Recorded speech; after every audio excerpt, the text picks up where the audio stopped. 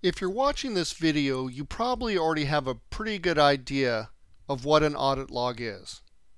But you might be surprised you'll learn a few things about what an audit log is for FileMaker. So watch this couple of minute video and it'll help you with the rest of the series here. So I looked it up on the internet to find out what an audit log was, in general, not to a database, but just in IT technology systems, as it says here. So I'll just read it to you. I don't really like reading off the slides. I try to not do it. I don't even like slides, period, at all, but sometimes I'm forced to use them, and I'm just going to read this to make sure you understand what it says. So it says an audit log is a document that records an event in an information technology system, IT. In addition to documenting what resources were accessed, audit log entries usually include destination and source, addresses, a timestamp, and user login information. So that doesn't totally apply to FileMaker.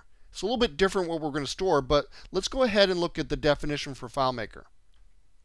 So every time a field is modified, we're going to create a record in a table and store pertinent information to track user history.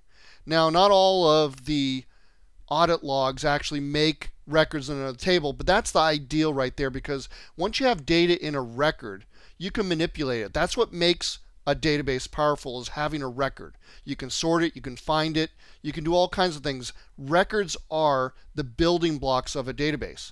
So ideally you want to get all of your, or each modification into a new record. So if you modify the same field 3 times, there's going to be 3 records in that audit table.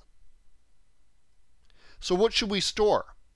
Well, we want a timestamp, which is a date and a time. We want the account who's logged on, who made the change, so we can see who did it. We want the starting field value and the ending field value. We want to know what table that was done in, and we want a primary key from the table where that change was made, so we can connect the audit table back to that table, and we'll see how to do that as well.